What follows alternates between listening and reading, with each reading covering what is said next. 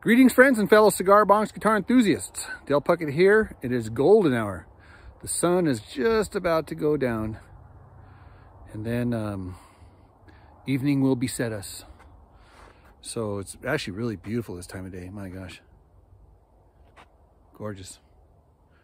All right, so today actually is the beginning of the 16-inch scale ukulele.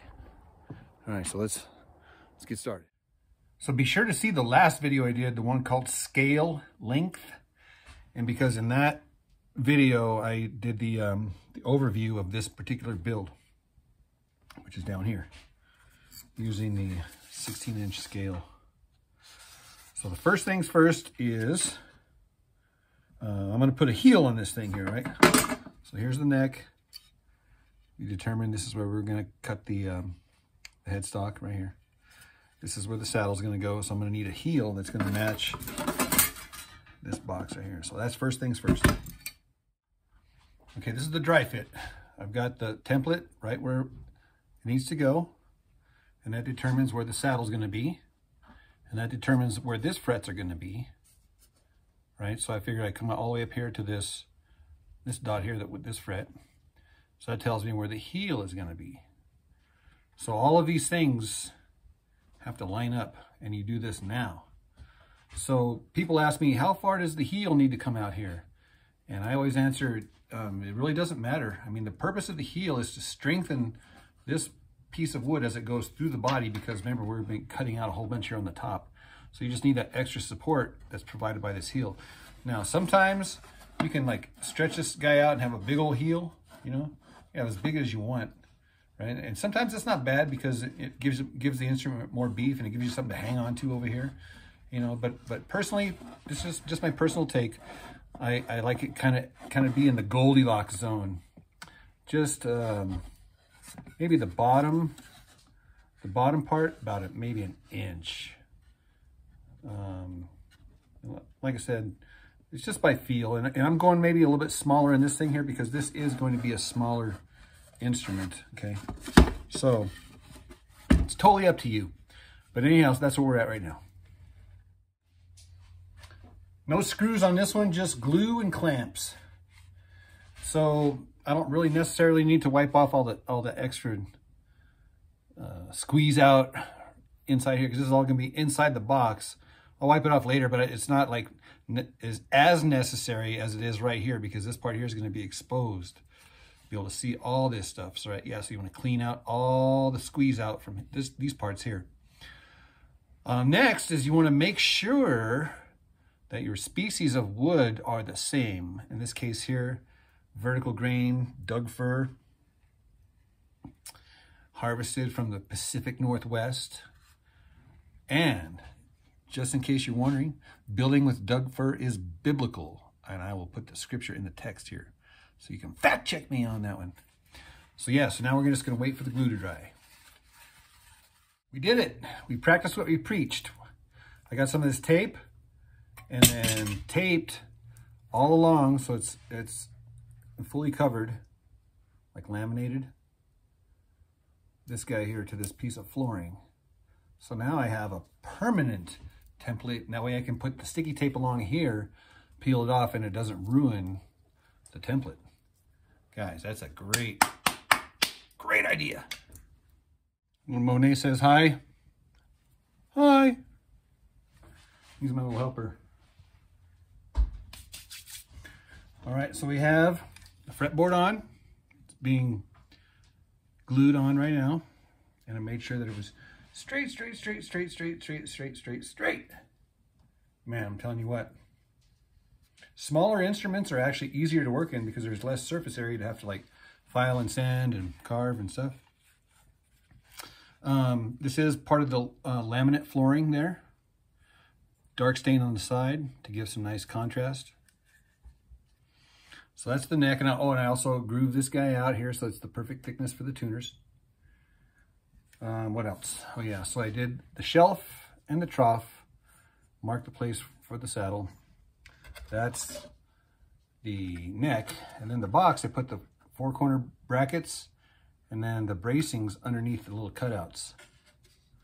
And you can see the cutout has to be on the top and the bottom on this piece because of the wraparound on the wood there. Look at that nice dovetail. Isn't that awesome? Beauty, eh? Oh, and I also beveled the sound holes. And I also beveled this hole here so that when it's all together and the neck is in place, you can see a nice little bevel in here. Let's see if you can see it here. It's subtle, absolutely subtle. And look how the neck and the fretboard and the box just perfectly line up there. This is going to be a sweet, sweet instrument. My gosh. Okay, well, today is the next day. I know you can't tell because I'm wearing the same clothes. Maybe I slept in my clothes. Maybe I didn't. Either way, the glue is nice and dry now, so we can take these guys off. Let go. Let go. And we can just continue where we left off. Isn't that just the cutest thing you've ever seen in your life? Oh my gosh. Seriously? Seriously. Next, we fire up the soldering iron and burn in the position markers. I had to stack the double dots here because there's so little room for the side-by-side. I did stain the box with natural stain, and I'm thinking that I'm going to have to mix a little bit of natural stain with a little bit of dark just to get a little better blend between these two. This is cedar and this is Doug fir, so this is a lot lighter than this, obviously. So I'm going to try to match that up a little bit by doing a mashup between light and dark.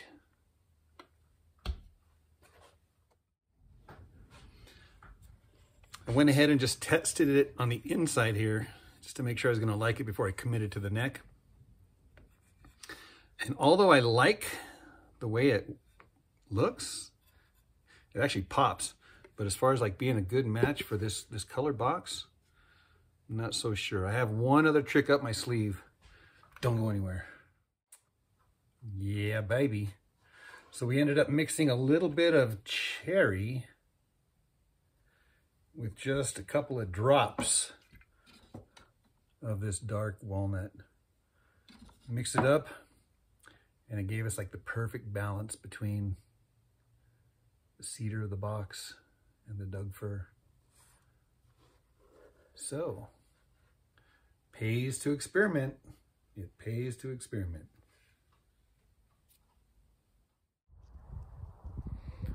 All right, this is golden hour of day number 2. Yep. All right, so it's not that I haven't been being busy. I have. I also build sawhorses. Check it out. 2 sawhorses. 1, 2. So let's get back to this ukulele. And notice how I said ukulele and not ukulele, because that's the way the people in Hawaii Islands, they say ukulele, not ukulele. Okay, I need to ask you guys a question. Have you ever built a cigar box guitar, and when you put it all together, the neck was a little crooked, a little something going on there? You're like, oh, what the heck? I double measured, and it's still all blank. It's like, yeah, that's happened to me before. So I always double, triple, quadruple, quintuple check. Remember, I've got the centering tool here. You can put the centering tool on the top side to find the exact center. You can just measure it with a ruler.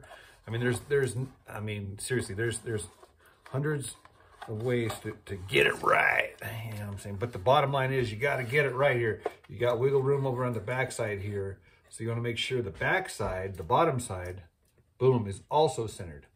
And again, you can measure, you can center, you can measure this side here, make sure that this side is the same as this side here. You can double check it with your eyeball.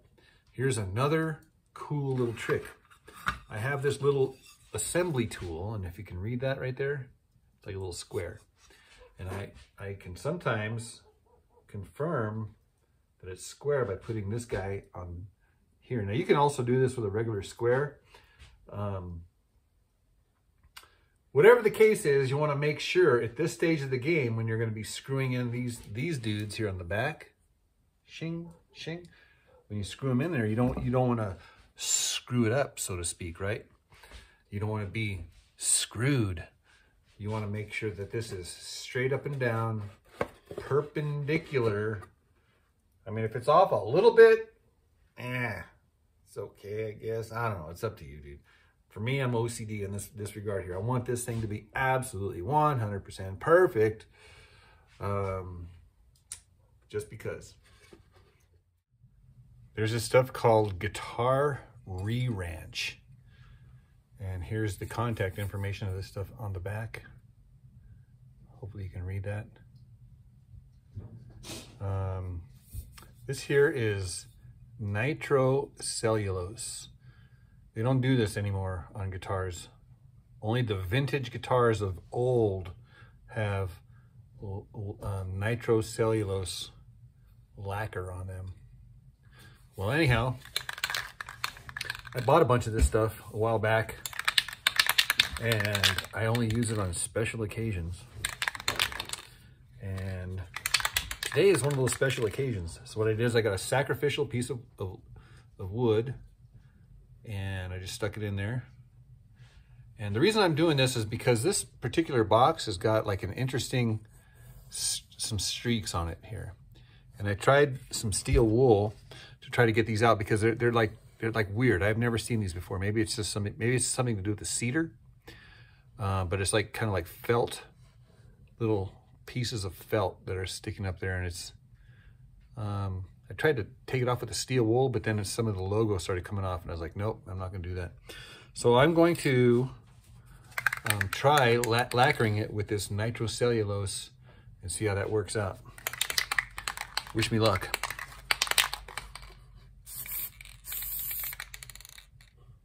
I think it's going to be okay. Do you guys remember that video where I had to grind my coffee with an axe? The reason why I ground the coffee with an axe is because I had an axe to grind. But anyhow, so my mom, shout out to my mom, she saw me, I think she felt sorry for me because she got me this coffee grinder. So I am curious to see, see how this works.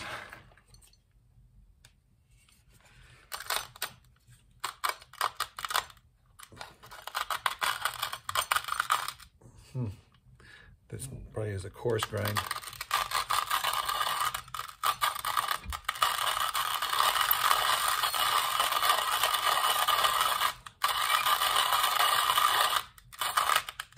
I might have to make a little stronger handle because that handle seems like it might break.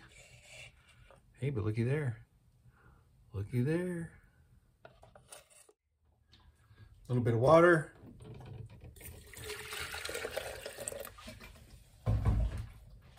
Some fresh ground coffee grounds. Go put it on the fire.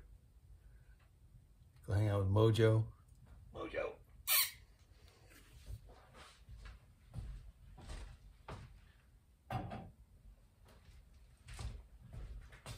That lacquer makes this a real looker.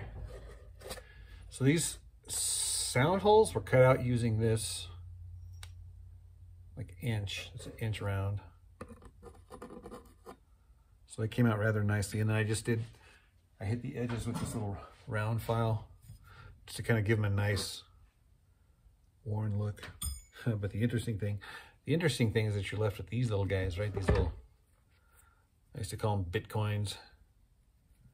They're interesting.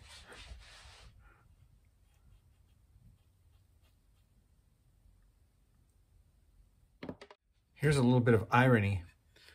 This is probably the smallest scale instrument I've made in a long time.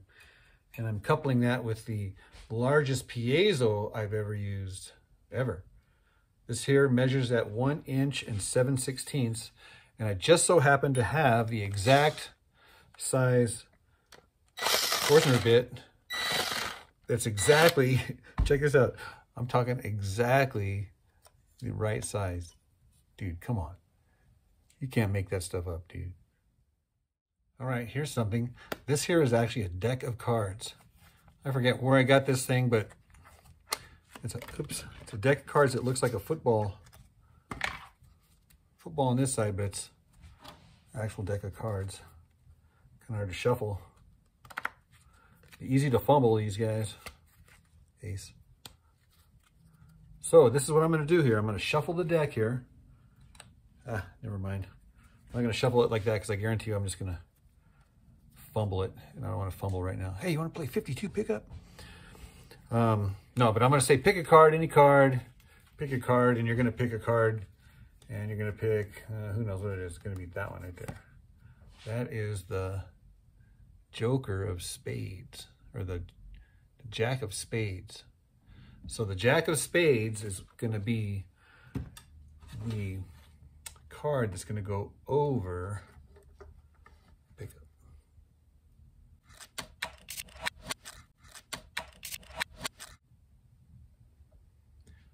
So we soldered up the pickup, put the hot glue in it, put the pickup into the hot glue, put more hot glue on top of the pickup, put the card down, and then smashed this box and held it in place while it dried. I have plenty of videos on that. So anyhow, I'm curious to see how it looks like. Dang, dude, look at that. That's awesome. Moving right along, we drilled the corners, countersunk those. And now I'm ready for this. I'm just about ready for the strings. I'm going to do the saddle and then the hinge catch. I still haven't decided on this old antique string catch or not. But anyhow, so before I committed to what kind of hinge I'm going to use, I want to make sure that of the strings that I ordered. So I did order some specific ukulele strings from CBG. And so I'm curious. I am curious to see what else is in this box, because I ordered some other stuff too. A bunch of shredded paper. Bubble wrap, yay. Receipt. Strings. These are the medium gauge.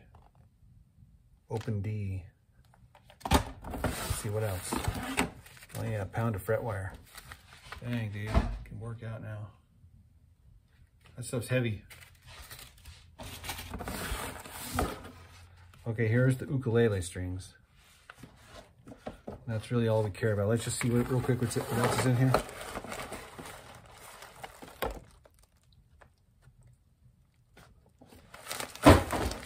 Another bag, mystery bag. Oh, more frets. These are the jumbo. I use these for the 0 fret. I got two jumbos.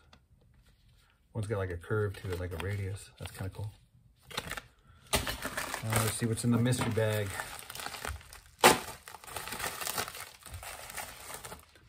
Oh yeah. Tuners. I opted for the black ones this time around. Oh yeah. I'm glad I remembered this. Bunch of these itty bitty screws. Man, these things come in real handy all the time for all sorts of good stuff. Plus they're gold, they're cool. So these ukulele strings are as follow, and I quote.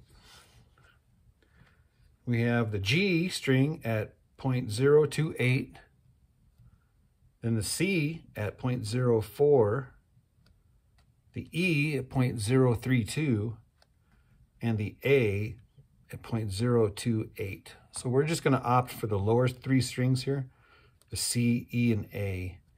And I think we're going to tune the A up to a B, maybe? We'll see. I'm not really sure exactly, but anyhow, so these are the strings. And like I said, I am curious to know how they're going to attach. Like that says here, made in America. All right, so normally, I don't want to say normally because I don't know. I do not know, but I'm hoping that there's a ball, and I don't feel like a ball end. So these are probably just gonna have to tie them, which is what I was afraid of. Yeah. Okay, great. So there's no, so I'm gonna have to rethink this. Normally I just put a hinge, and then on these little thing right there, they got the little roundy thing. I stab it with a nail. So on this one here, I'm gonna have to think. Think, Del. Think. Because I just hate tying knots. Dang it. Oh well. We'll figure it out. So went out to the truck and got the fishing tackle box. Fishing line. Bunch of fishing line. Old lures. Put them in a bag so they don't get rusty. Power bait. Flies. Some dead salmon eggs. Let's see here. Yeah, this is what I was looking for here. These in this little box here are the, hopefully, let's see here. Yeah, the split shots. Okay, so what I'm going to do with these strings, where they go? Yeah, is tie a knot, a couple of knots on the bottom of it, just tie that, then put that split shot on it, and then pull it through the hinge. Let's see if that works. I got to thinking a little while ago, man, I'm getting thirsty, and I remembered, oh yeah, my coffee. So this has been cooking for about 3 hours, and it looks nice.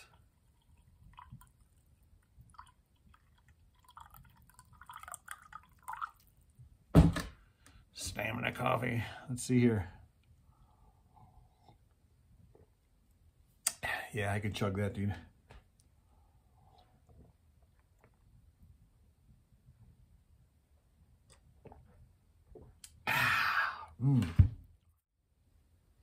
Since we're opening up stuff, I might as well open up this package I got in the mail from Dean Lindquist, my buddy up in Canada. He's the guy who made me this awesome knife. I used the knife to open up the package. Look at it, even says his name right there. And this thing is sharp too, man. Can cut your hair. Shh, shh, shh.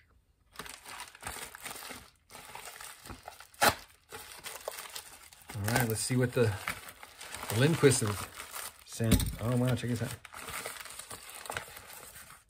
Merry Christmas! Yay! I thought I had a candy cane around here. I think I ate them all. Yep, ate them all. Dang it. Had one. Shoot, gone. Oh well.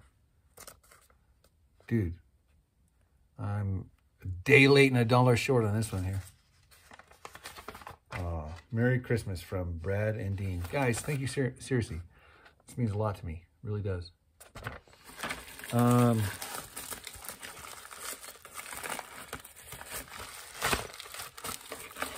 Clamps. Oh my gosh, are you kidding me? Dang, guys. That's what I get for bitching and moaning. Yep. Dude, I can definitely, in fact, get a load of this. I was just looking for a clamp because I needed to clamp this dude. See how it's not lining up right here? Just ever so slightly on this side and on this side. It's not quite perfect. So I actually drilled the holes, put the screws in there, and when I put it down tight, I noticed that the gap was there. So I was like, nope. So I loosened it all up, and I filled in the holes with what do you call it? Glue and a toothpick. So I'm going to re-drill it. But before I re-drill it, I needed to move them over just a hair. This guy here, and so I'm going to push this guy over and then clamp it. So I was digging through all my clamps, and I don't have the right size of clamp until now. Guys, seriously, thank you so much. I totally appreciate that. These clamps worked great. Seriously, they held it tight enough where I could just get that screw in there, re-drill it and get the screw in there. So now these edges here are near perfect. I also had to change my mind on the hinge because I needed something small, a hole small enough that the split shot won't go through. Normally the sides of the saddle, my typical saddle, they're always straight just from the cuts. And then of course I file them smooth and sand them. But this case here, I want to get like a radius. So what I was thinking about doing was employing a little, this guy here, and then give it a little curve here on the inside here.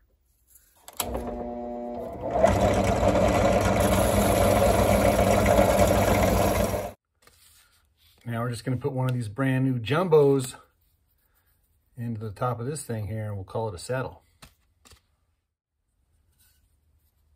After filing it and sanding it, rub a little bit of that cherry stain on here.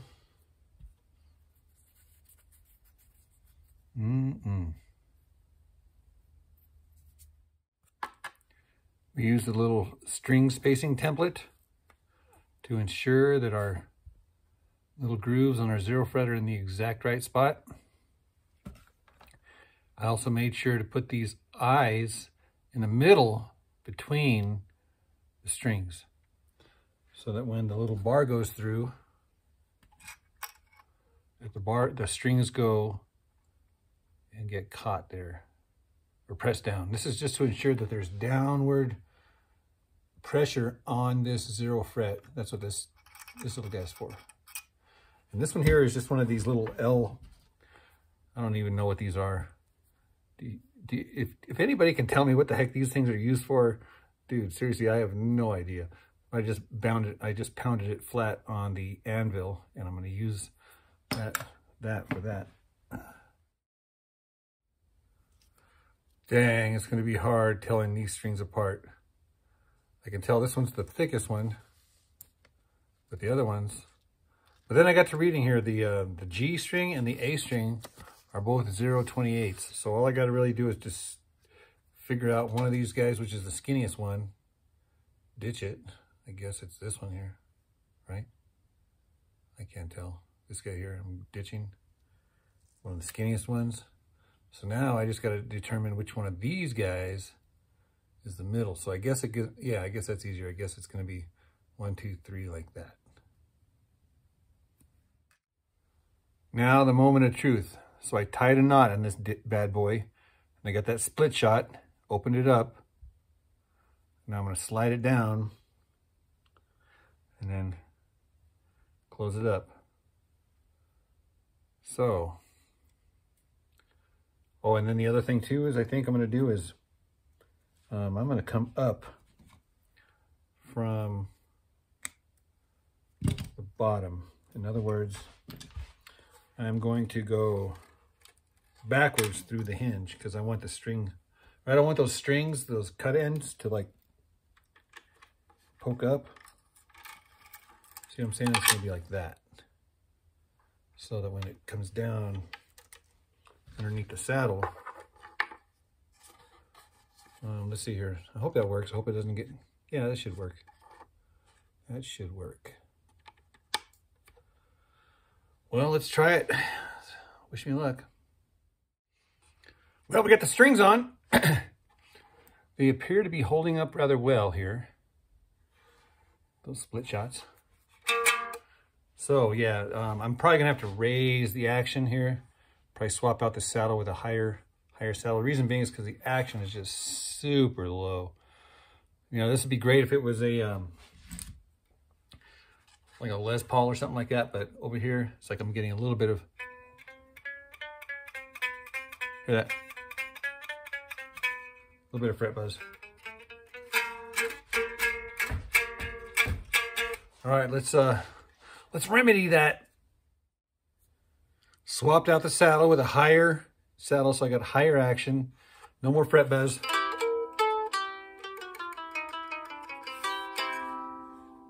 But man, these strings are stretchy, stretchy, stretchy. Oh my gosh. So I'm tuned to C, E, A, according to the string package. But dude, these things, as soon as I tune up, they go out. As soon as I tune up, they go out. And I know they're not slipping over here. They're just stretching. So